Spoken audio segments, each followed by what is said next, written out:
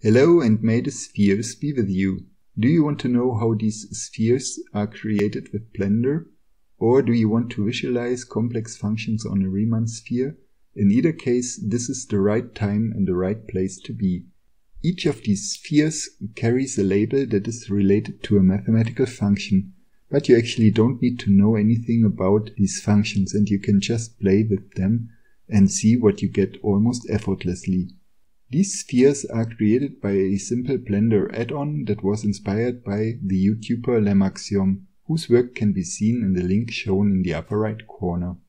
In part 1, the add-on is introduced and explained.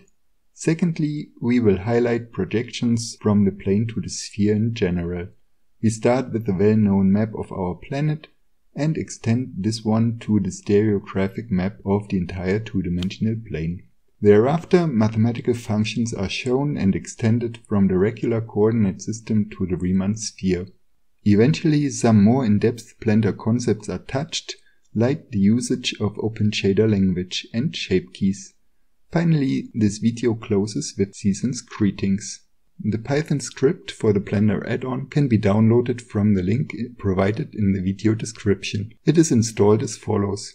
Open the preferences and choose add-ons. Browse your file system for the add-on location, install it and activate it. Then it can be accessed most easily as one of the possible meshes that can be added to the scene. Once it is added, you can simply customize it. Especially all the complex functions that are available in Python libraries can be explored without limitations. After all, it's just a crunching of numbers that lies underneath. On top of the coloring, the absolute values of the functions can be presented. If the displacement slider is turned on, the spheres will be converted into white planets, where the zeros of the functions are shown as deep valleys and the poles appear to be spikes. There is one obvious limitation. The resolution of the spheres has to be defined initially and it is the same everywhere across the sphere. It would be nice if zooming in would reveal more details. There is a way to realize this in Blender with open shader language. This will be shown at the end. However, as a warning ahead, open shader language so far only works with cycle renderers and without GPU support. Therefore it takes considerably more time to render images. To illustrate the action of the add-on, let's have a look at a more familiar example first. And let's find out how the Earth can be reconstructed from a flat map. In Blender, the standard cube is removed and replaced by a plane. In the shape editor, the material of the plane can be customized. Here an image texture is chosen and the corresponding image is loaded from the file system. The color output of the image texture is connected to the base color of the standard shader, and the resulting material can be seen in the rendered view. The background color is turned black to increase the contrast. In the edit mode, one can see that so far the mesh of the plane merely consists of 4 vertices in the corners of the square. This is not enough since they will be mapped to the poles only. With the loop cut tool, 25 lines are added horizontally and vertically, such that a nice mesh of vertices, edges and faces is obtained that can be transformed into a sphere. It is very likely that there is an existing Blender tool that converts these vertices of the plane into a sphere automatically, but it is instructive to do this manually, especially if you want to do animated transformations. The manual transformation of each vertex is most conveniently performed in a Python script. Having turned back to object mode, a text editor is opened and the font size is adjusted for this presentation. The standard Blender library is included. First, the projection is defined. The coordinates of the mesh are usually called u and v, and they both range from -1 to +1. Theta is the angle of latitude. It is obtained by a simple rescaling of the v coordinate to range from -90 to 90 degrees. Similarly, the longitude phi is obtained from u, that is rescaled from -180 to 180 degrees. The latitude and longitude are polar coordinates that are mapped by a standard transformation into 3-dimensional Cartesian coordinates of the embedding space. The plane is selected to be the active object. In the next step, it is referenced by a variable named plane. The current positions of its vertices are captured by a shape key, also labeled with the word plane. A second shape key is added with the name sphere. In the last step, the coordinates of the vertices for this second shape key are calculated with the help of the projection. That's all what's needed. Now we have a set of shape keys that can be used to transform the plane into a sphere. An additional subdivision surface modifier can be used to increase the resolution. One can nicely observe how the poles get lifted up and down respectively, and how the two parts of the eastern and western longitude are converted into the eastern and western hemispheres. This projection is convenient when one wants to map a finite square into a sphere. However, a Riemann sphere is a projection of an entire infinite two-dimensional plane. The corresponding projection is the stereographic projection. Geometrically, the stereographic projection can be understood in the following way. Each point of the plane is connected with the north pole of the sphere. Then the point is moved along the line of connection until it hits the surface of the sphere. The part of the plane outside of the sphere is mapped onto the northern hemisphere, and the part of the plane inside the sphere is mapped onto the southern hemisphere. The transformation has a very simple mathematical description. The north pole itself corresponds to infinity that is usually excluded from the standard domain of the function. This relation is better explored when the inverse transformation is considered. There, the circles of latitude are mapped onto concentric circles around the origin. The equator stays fixed and the north pole itself is mapped to infinity. And all the curves that go through the north pole extend after the projection to infinity.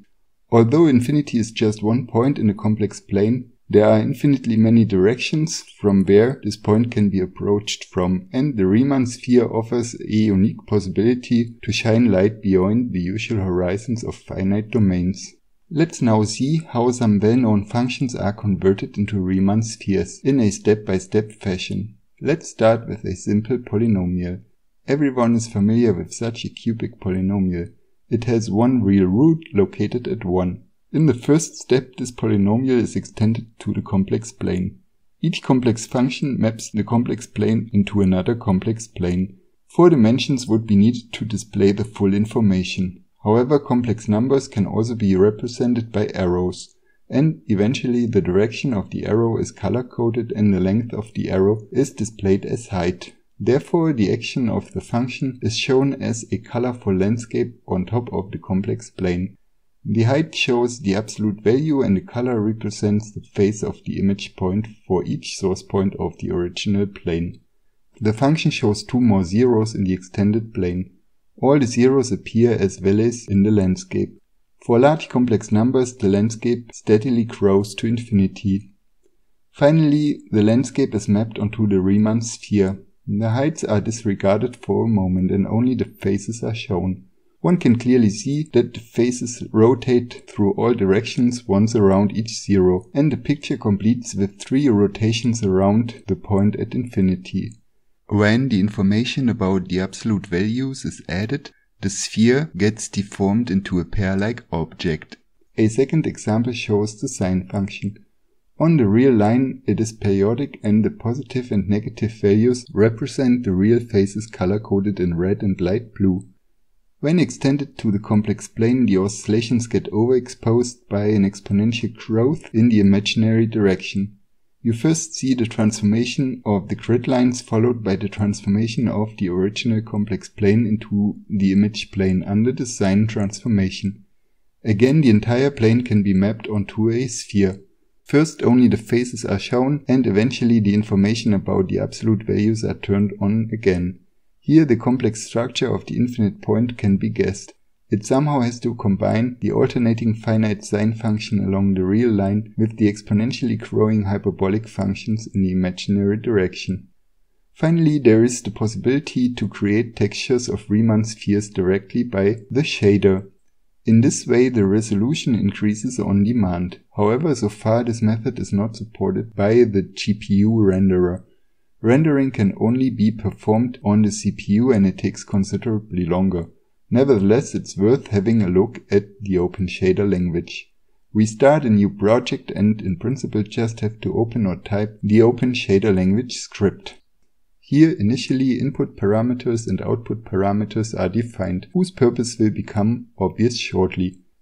For the coordinate inputs, we directly take the UV coordinates of the sphere, that is, a two-dimensional rectangle ranging from 0 to 1 in each direction. These coordinates get rescaled to latitude and longitude coordinates in the line 8 and 9. The transformations in line 11 to 13 convert from longitude and latitude coordinates into Cartesian coordinates of the embedding three-dimensional space. And these coordinates are finally converted into real and imaginary parts, psi and chi, of the complex plane by the now familiar stereographic projection. In the next 10 lines, from 21 to 31, calculate the iteration for the Mandelbrot set.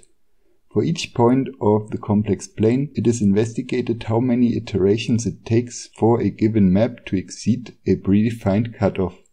The number of steps it took are converted into a gray value that is the output of the script. The standard cube is replaced by a sphere and the resolution is increased for nicer images. The shader menu is opened and the texture for the sphere is created. Only a script node has to be attached. The rendering engine is set to cycles. The input values of the Open Shader language script appear as inputs of the node.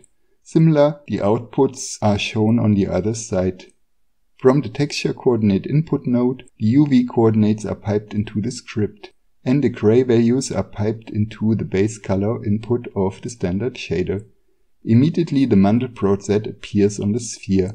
The black area is the actual Mandelbrot set. It contains all points for which the iteration stays bounded.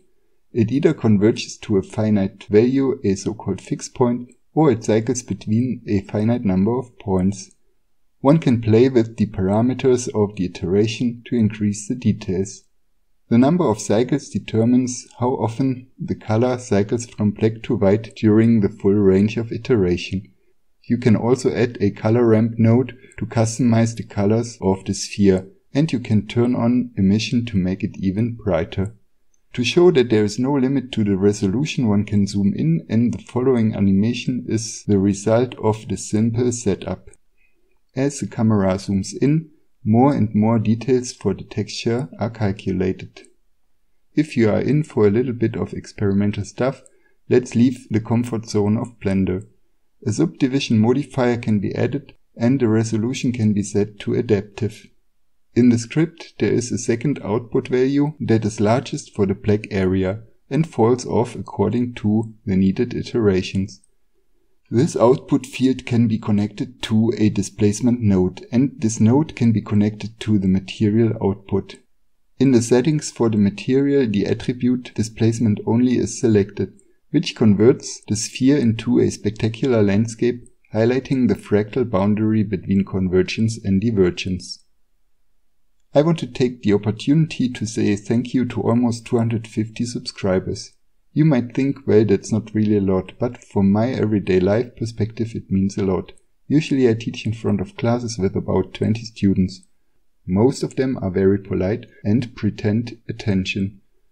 But only once in a while a few of them really engage in the presented subject. On the other hand, in these videos I can present material that I enjoy a lot, and your comments indicate that some of you are really happy with it as well. This video was more or less created in response of one of your comments. Please stay engaged and let me know what you think. Bye for now and stay tuned for more.